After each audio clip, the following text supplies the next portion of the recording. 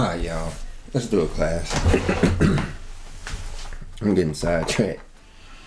There's about every turn now. I guess what they mean by knowledge increasing. Alright, so we're going to read the key 207. It says, the key to future linguistics are in the scriptures of light, which are the codes of the luminaries.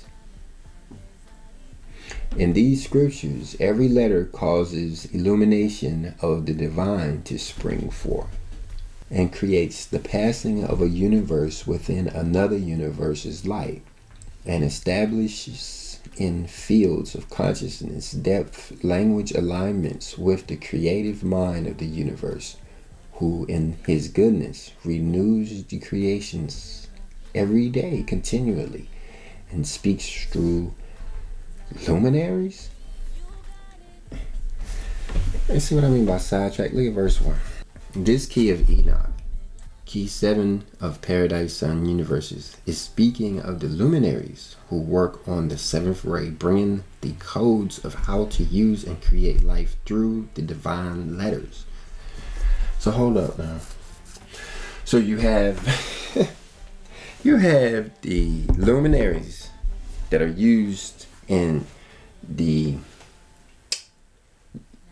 communication. You use like the conduit of the communication. Of course, the communication is coming from our Father, but it's being read through the celestials. So the divine letters are the background. Kind of reminds me of the breastplate, where you had the letters of the progenitors' names in Hebrew written in crystals, and then it was the light that reflected those letters. So you have this light of the luminaries that's now being reflected off of the letters. But notice this verse down here in about verse 29. So we're talking about this communications that's coming from the luminaries in this same chapter. Verse 29 says, these signals are sent through serial sequences of rapid flashes, yet the original waveform is not changed. It is seeded into the mind of man and is not affected by the retinal image. Hence, it retains the original pattern of color. Talking about the letters used in the communication through the luminaries. Verse 30 says, just as the lower galactic intelligence can communicate with the various planetary realms of intelligence through thought words heard within your mind, though not received through audible sound, so also the lords of light communicate through pictographs and ideographs, fully experienced within your mind, yet not subject to any retinal image. So in other words, they're using these pictographs in order to communicate with us. They're using the Hebrew letters to communicate. The signals are being sent. You could think of it as radio communication. Okay, we have a radio, but what's being communicated? What's being communicated, the way I understand here, is the letters. But before we conclude that, let's look at verse 31.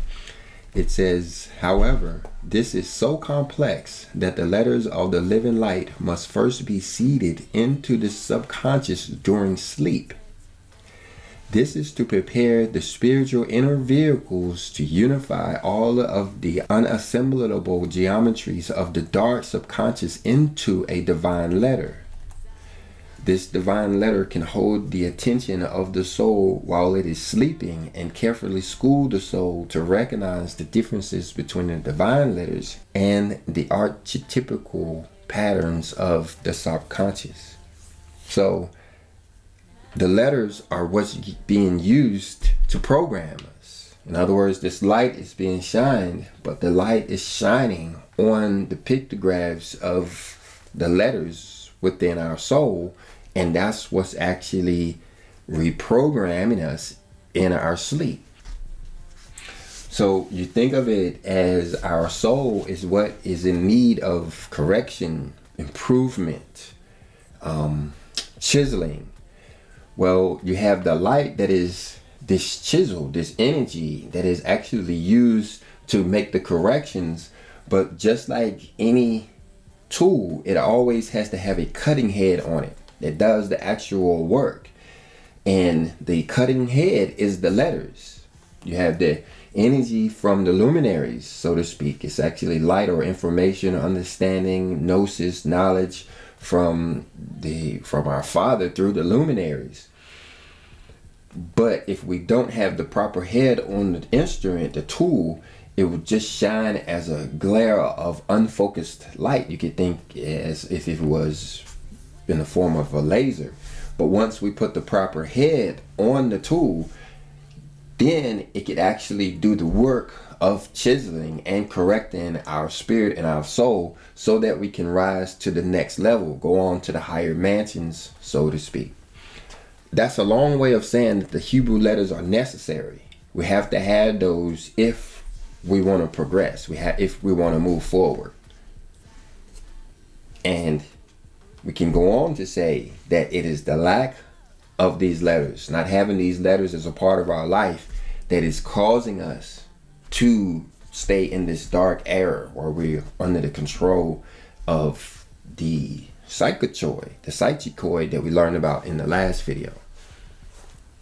But anyway, we'll talk about that more in another video. If you got anything out of this one, go ahead and hit the like button. But if you didn't, hit the dislike button. But leave us a comment either way, and shalom.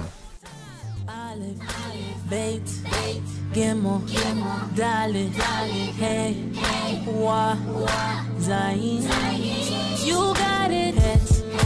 Tet, yad, kaf, lamed, mem, no, almost through. Samik, ayin, pay, zadi, kuf, resh, shin, tav, alif, bet, kimodale, hey, was I head, take yad, kaf, lamed, mem, no, samik, ayin, pay, zadi, kuf, resh, tav.